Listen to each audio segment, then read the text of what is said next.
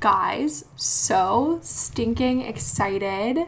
I literally just made merch, t-shirts that say "Funk the FDA," and I'm starting to question that decision now. I mean, honestly, funk it. Like, funk it, baby. Funk in a good way, right? So the United States just gave money for HOPO, and so did BARDA. Not even sure what BARDA is, but they just signed a $226 million contract for getting funding for HOPO. We don't have to order that nasty shit from China anymore. No more. You don't have to eat a chemical that's gonna ruin your life from China because the United States government cares about lead poisoning. So, not a mention of gadolinium, but who cares? Who cares? And you know what's really interesting? I'm assuming that they are studying lead poisoning in the acute phase.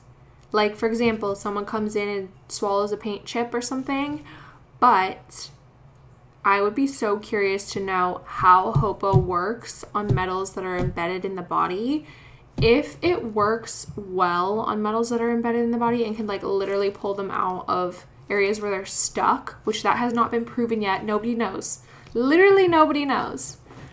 But if it can, that is game changing, because imagine all the people who are walking around right now with heavy metals stored in their tissues and they actually have disease from it without even realizing.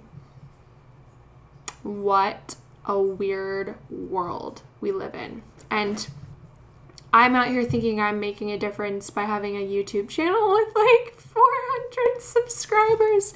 But guys, no wonder the HOPO people never email anybody from gadolinium toxicity. They're out here getting bills, getting Benjamins. They're raking dough. I mean, obviously it's a contract, so I'm sure it is an investment in terms of if it comes to fruition, then they would make money off of it. But I'm so excited. I don't know how long it's going to take.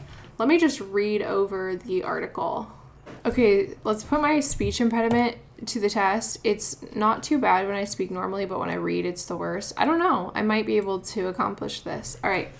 HOPO Therapeutics, Inc. announced today that it has been awarded a contract valued at up to $225 million from the Biomedical Advanced Research and Development.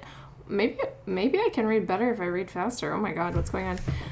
BARDA, part of the Administration for Strategic Preparedness and Response within the U.S. Department of Health and Human Services. The funds will be used to advance development of the drug candidate HOPO 101 through registrational studies as a medical countermeasure against radiological threats, including planned submission of the new drug application to the U.S. FDA. I'm sorry for those t-shirts, but I'm not, because they kind of slap. They're kind of funky. They're kind of fun.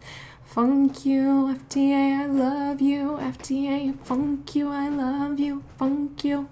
The initial award of approximately $9.4 million will fund toxicology and pharmacological studies, manufacturing activities, and nonclinical research and other types of heavy metal poisoning, with approximately $216 million in additional funding. Oh my God. That's a $500 million deal, baby. Oh my God.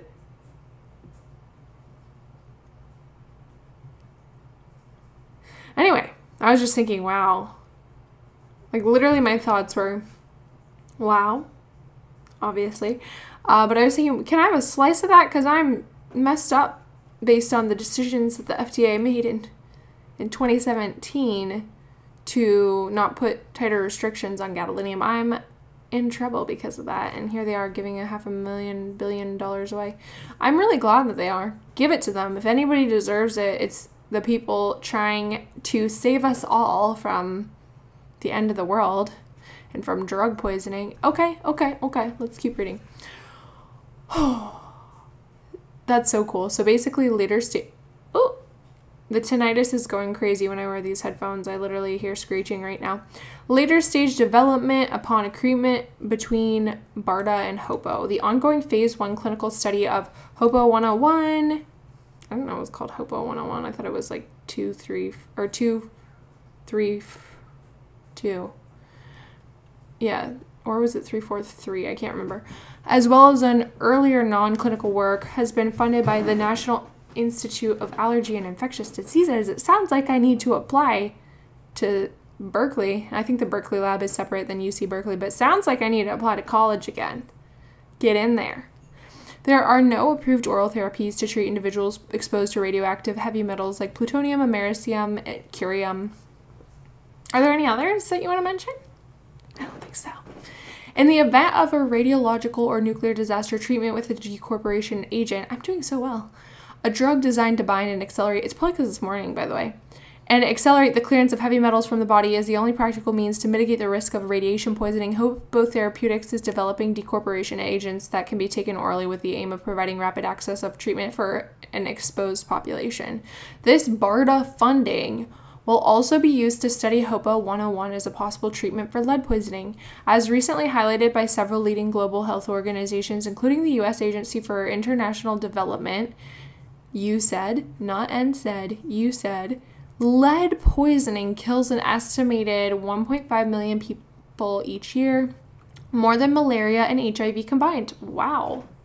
Most of these deaths and the over 800 million children currently suffering from lead poisoning are in low and middle income communities.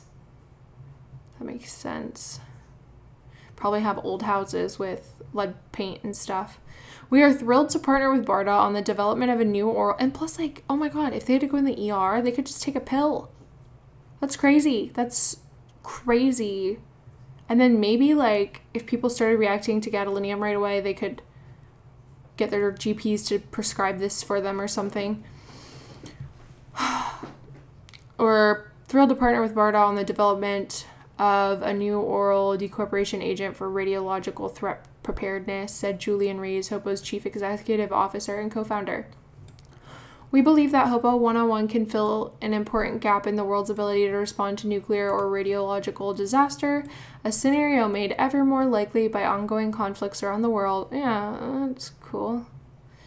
Love that comment. I mean, it's true, but and that it could also help to address one of the most significant unmet needs in global health. Yep, that's true. Especially when they're poisoning people. It's a really big need when they start injecting stuff. Why aren't they injecting uranium into people? I don't get it.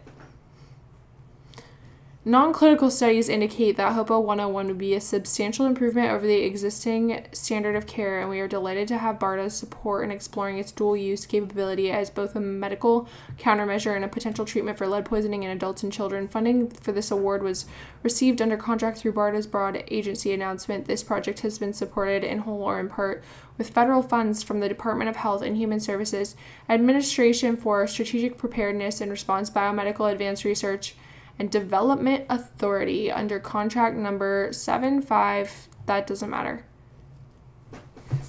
All right, you heard it here, probably not first because I saw this on the Facebook group, but how exciting. That is truly exciting.